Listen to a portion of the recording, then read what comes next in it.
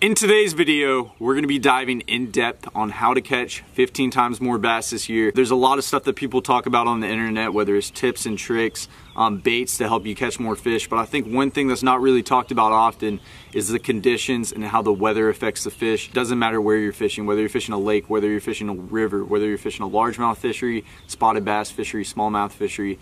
These tips right here are going to help you wherever you go. If you guys are new to the channel, please hit that subscribe button. It really helps me out. Also hit the notification bell and hit the like button if you guys have been enjoying the content, and if you guys want more tip videos. I would like you guys to drop a comment down below on what tip video you would like to see next. So in the last few videos, we absolutely smacked the bass, but the only reason we ended up catching them is because we figured out how those fish were reacting that type of day. So one video I want to talk about, and I kind of want to refer back to, I think this is a segment that I want to start running on the channel, is the big jig video that we filmed. You guys are probably saying, Noah, yes, you guys caught a lot of fish, but one thing I would like to explain is why we caught those fish. So let's go ahead and dive into that video. Why did we catch 22 pounds worth of fish on big jigs that day? And one thing to really pay attention to is the weather that day. So it was actually bluebird skies. There was a lot of sun coming down. We started to target those laydowns that had a bunch of cover on them. They were kind of steep.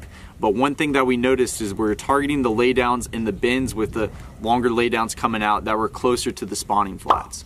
We're a little bit ahead of everybody else in this current time, the lakes that we were fishing. We found a bunch of fish on bed last week. There's none on bed at this given time, but we're locating those areas with a bunch of laydowns, heavy cover, that we're near some of those shallow areas where the fish are gonna bed. That was very important. Another thing is the reason why we caught them on those laydowns is because the sun was beaming down. Those fish were getting out of the sun, they were getting up in the laydowns. One thing that we noticed about 45 minutes before we ended off the day is the sun actually went all the way down. It was all cloud cover. The jig bite completely turned off.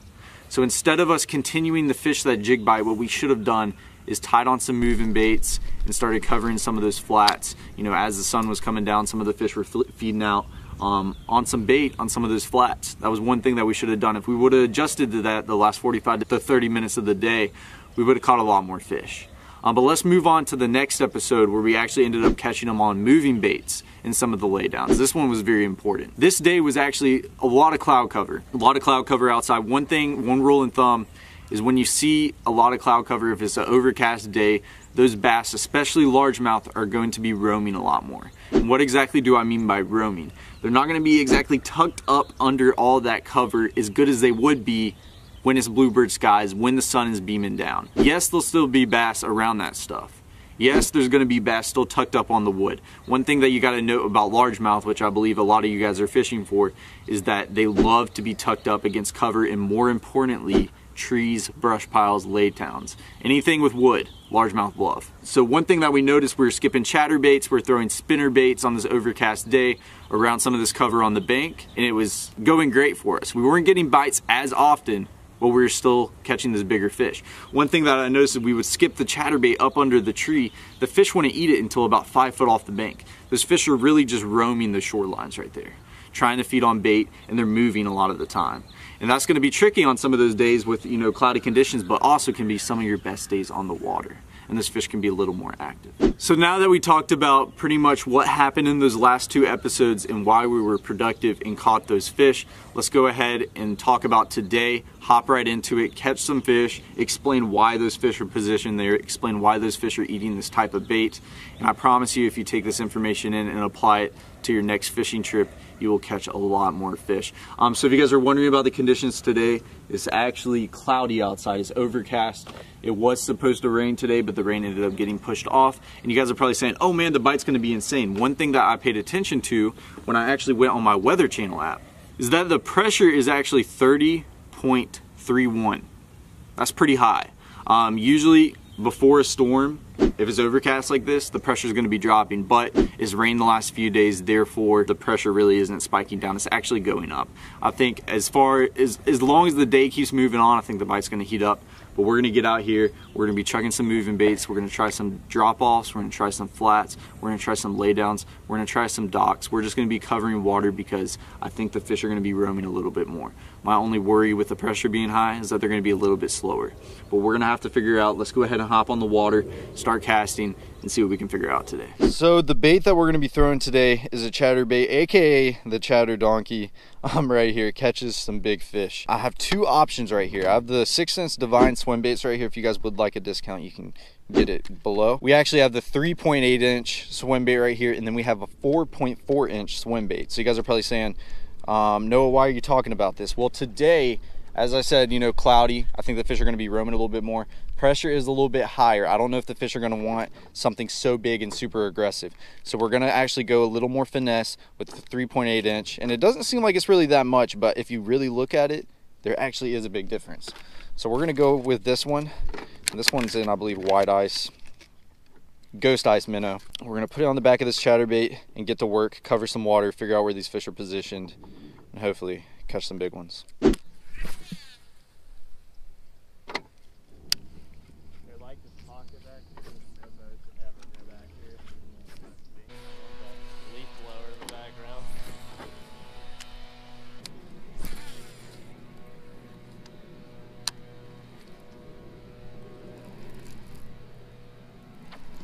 Got him?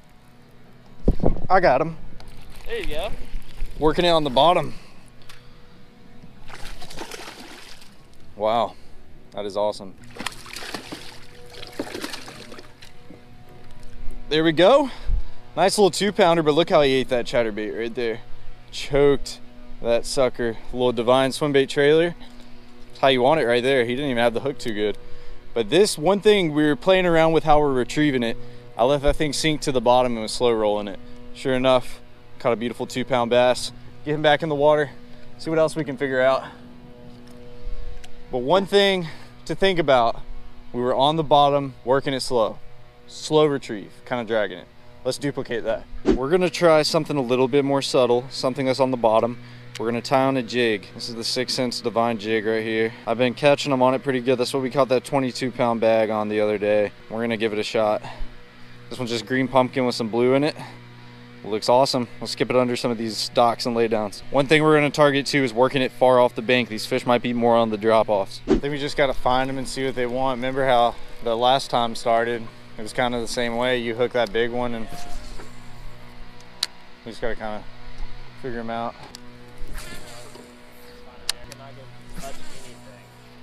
I guess you can fish off of it a little bit. I'll throw up on it. There he is. Oh, he came off. Wow. Never took, take one of my things. White bite, man. And he's barely picked it up. Just felt that weight. I think that was one of those good ones, man. Oh, there he is. Yep. Not bad. Oh, it's a bigger fish than I thought. 2.5 pounder. Wow, that's 2 casts in a row, Fletcher. Right there. This bank right here. Skipping this jig way up on these trees. Now, one thing to think about, what I was talking about at the beginning, these fish are staging up near those areas where they're gonna spawn. This pocket's a perfect example. They're right here at the mouth. They're right here on the edge. Had 2 awesome bites and got this beautiful one on the jig. Let's start skipping back up there, see if we can catch another one. And I noticed that they're more off the bank. You know, this cloud cover has them not exactly positioned up under it. But beautiful fish, let's catch another one.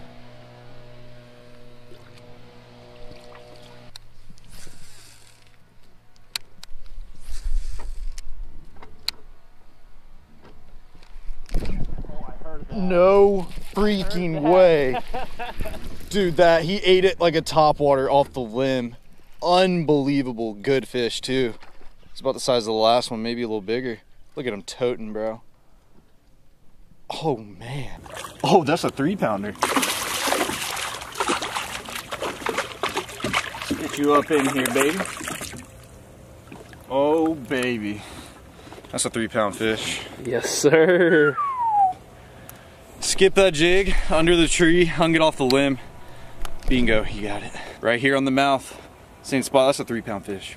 All day. Look at how fat he is, dude. Beautiful, beautiful. You can tell on his mouth.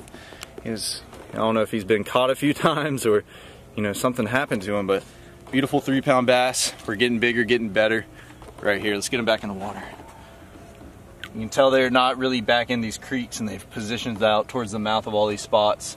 And that's a very important thing to pay attention to, and getting more bites. That was 3 bites in about 5 minutes.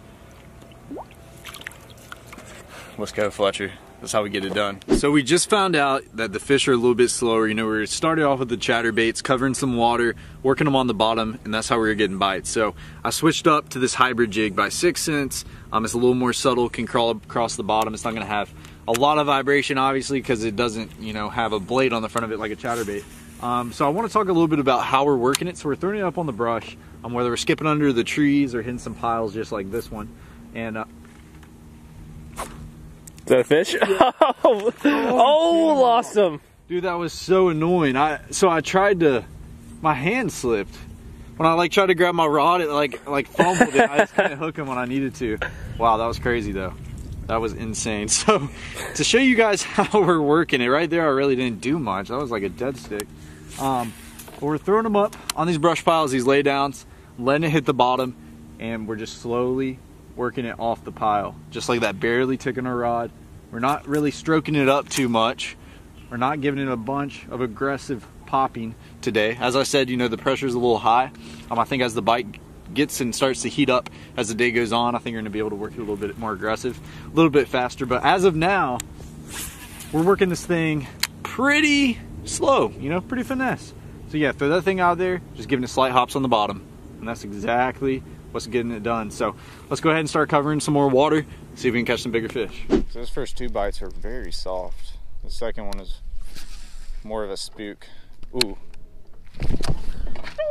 Wow. Wow. Interesting. Let's get it right back up in there. He ate it on the skip. That was crazy. I felt the thump in my line. There he is. Wow. One in that jig, man. Dude, precision, baby. Oh, baby. Beautiful fish right there. He ain't even quite 2 pounds, probably about 1.5 pounds, 1.75 pounds max. But beautiful fish. More importantly, that's what happens. This is why I was telling you guys at the beginning of this episode. Really hone in on your skips, really hone in on your cast. That right there, that fish probably wouldn't have been caught if I couldn't have got that bait in the same exact spot Fletcher bought. I mean, it was literally identical to where he bit, and it was way up in that tree. And that's a beautiful fish. He's using a chatterbait, has a little bit more wobble. I'm using this jig, the Divine Hybrid jig. It's a little more subtle, and it's getting more bites, and you guys can tell. And they're eating it really good. You just got to get it in the right spot. Beautiful fish. Let's catch a 5-pounder now.